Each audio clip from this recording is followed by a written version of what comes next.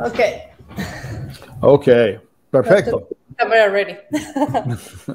Good morning and welcome to The Chocolate Life Live. My name is Clay Gordon and I want to introduce my guest for this Friday's live stream, Carolina Pozo of MUZE Chocolate in Ecuador. So Carolina, you're involved in some conservation efforts. You are involved in creating a cacao community in Manabí, but your own background, how did you get started in cocoa and chocolate? And can you lead us through a little bit about what we're going to learn on Friday? Thank you, Clay, for the invite. It's a pleasure to be here and exchange some ideas and our story with you.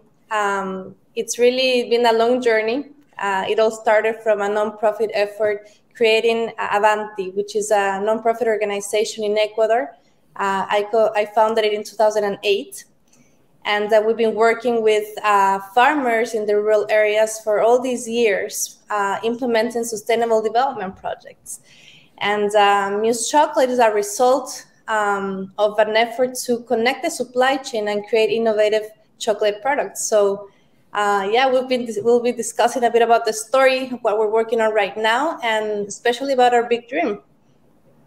And, you know, for those who have never been to Ecuador before, what I want to say is the background we've got here was taken during my trip in 2003 out along the Rio Napo in Napo province. But, you know, Carolina, in the conversation that you and I have been having with your sister, Gabriela, it turns out that we have this, you know, wonderful connection in that you're working with Douglas McMeekin's Yachana Foundation.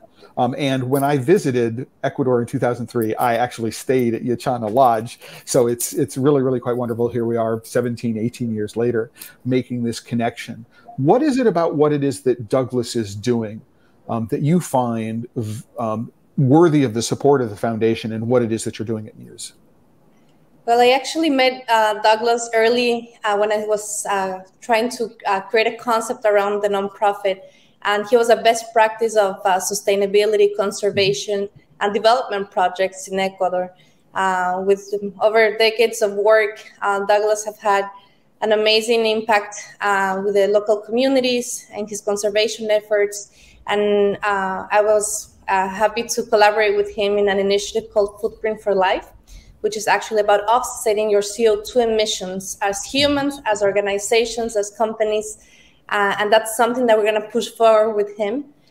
He's a great storyteller, a great mentor, and definitely a great friend. I remember really, really very positively my experience being with him, you know, having a chance to spend time with him and having a chance to spend time at Yachana. So to those of you who may be watching this trailer, please join us this coming Friday, which is December 17th, starting at 12 p.m. Eastern time here in New York, but streaming live around the world on YouTube and Facebook and on LinkedIn. So please join us then. You can learn more about the work that that MUZE Chocolate is doing. If you're watching live, you'll be able to ask questions and we'll be able to respond to them in real time. Until then, Carolina, thank you very much. And I'm looking forward to continuing the conversation on Friday.